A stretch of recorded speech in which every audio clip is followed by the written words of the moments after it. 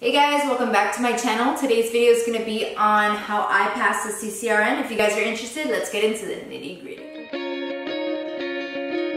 Any of you who's been following my videos for a bit knows that I've been studying for the CCRN neonatal examination, and I took it recently and I passed. Super excited about that. I have a weight lifted off my shoulders, but now I want to give you tips that help me pass. Maybe it will help you pass. So I did take it specifically for the neonatal critical care exam. So if you're planning on doing it for adults or pediatrics, my bad, I don't have the tips for you, but maybe I do.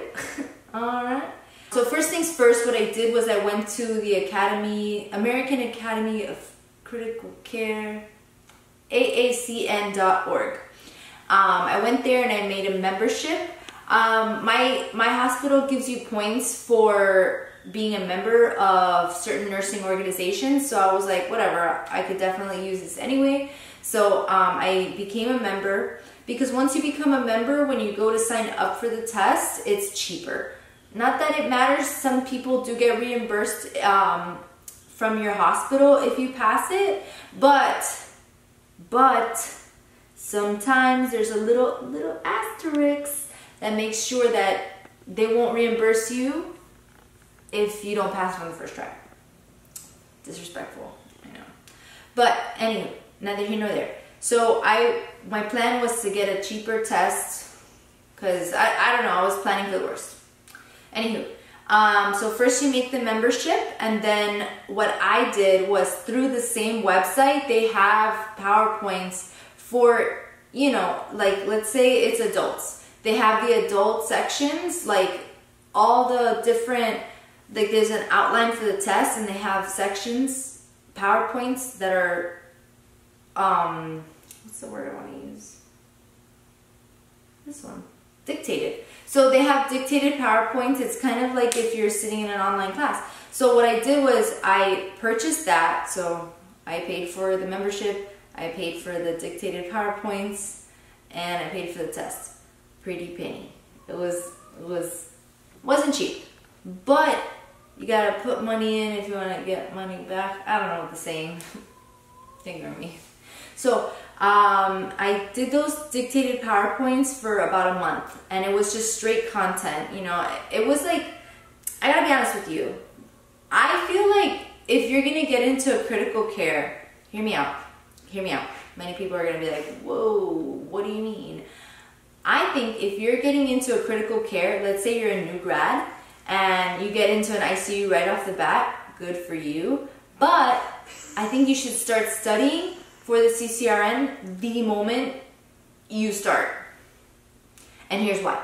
Because while I was studying for this test, I mean, granted, this is knowledge that I've been experiencing in practice, but it was like so much more to it. Like I understood everything in a different way, like a more well-rounded way. Like I honestly wish I would have been studying for that when I started working where I was working, because then I would have had a better understanding of what it was that I was doing, and a better understanding so I could teach the parents exactly what's going on, so that way they could be in the loop as well.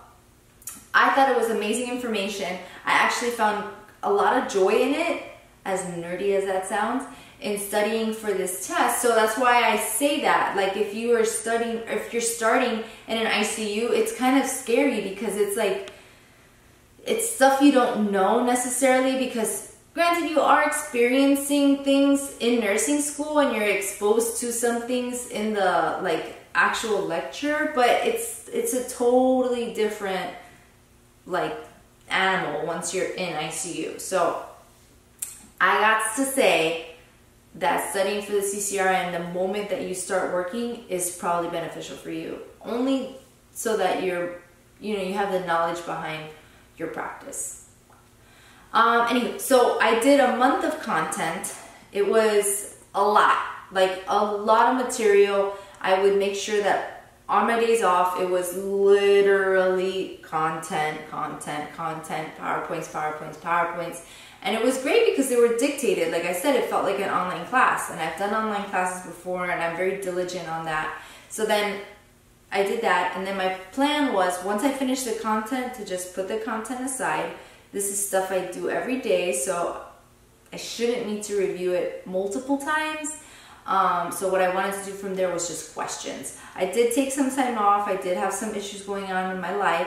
So once I got back into it, it was just straight questions, questions, questions. The questions, I got them from Evolve. I know that a lot of nursing schools use Evolve, but if you go to Evolve and make yourself an account, evolve.elsevier.com, you can buy the test, like it's a question book. It's kind of like just practice questions.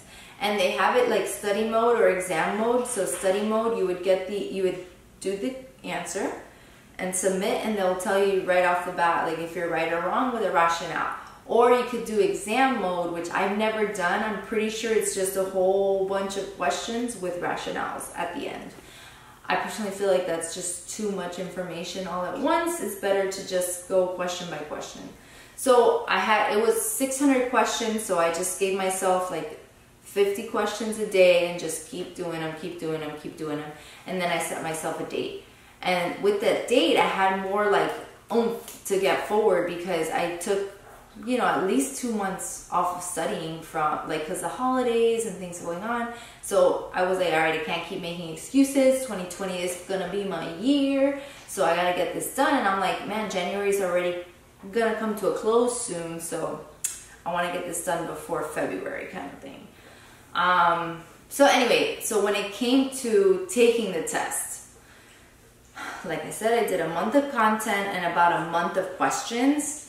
I felt like I wasn't ready, because I was still getting a bunch of questions wrong when I was doing the practice questions. But I said, you know what, I'm gonna have to do it anyway, and if I fail it, at least I'll get a better understanding of it when I do it the second time.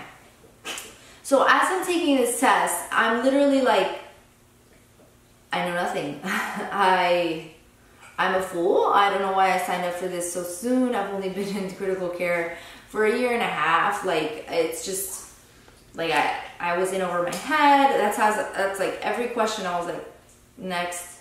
Oh my God, here we go, another one that I don't know. So it felt overwhelming, but it wasn't that I didn't know, because it was like a question that I understood, but it was asking, like, the response weren't what I expected. So I was like guessing at that point, because I didn't feel like the responses were what I would have answered. I don't know how to explain it, but it was hard. It was really, really hard.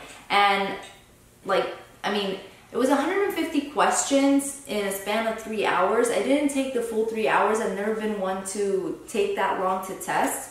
But like, when it got to a point where I was just like, all right, I just want to know how bad I failed so that I can redo this again and do better. So I was like, I marked the ones that I wanted to review later. So then I changed a few answers, and I just said, you know what, that's it. It is what it is. And I hit submit. And then obviously I had to wait, you know, once I finished, for the printout, and the girl gives it to me and she's like, congratulations. And I was like, congratulations? What do you mean? Like, there's no way I passed that test. And truthfully, I did. So I gotta say, you're gonna feel like a fish out of water in that exam, and that's probably normal. But no, I don't think even as much as you study, it will feel comfortable. I don't know. I just feel like it's just so much content that can be put in that test that you never know. You never know.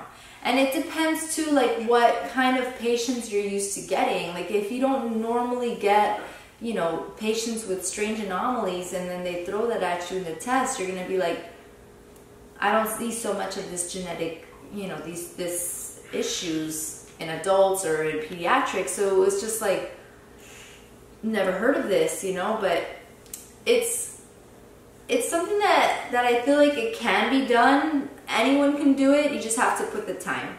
You really have to put the time. And like I said, I feel like once you get into ICU, I feel like you should start studying. That way you'll have a better understanding and you can use it in your practice.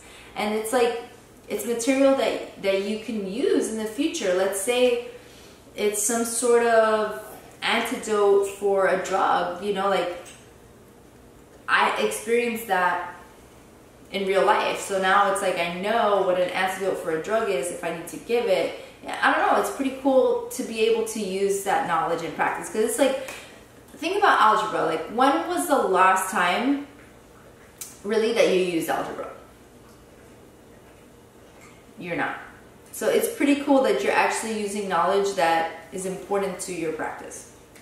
Anyway, that's all I have to say for this video. I hope I'll put in the description box the links to the websites that I use.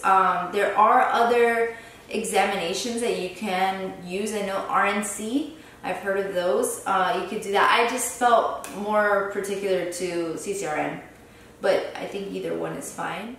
Alright guys, that's it for this video. I hope you liked it. I hope it helped. Please subscribe if you haven't already, and I'll catch you guys in my next video. Bye!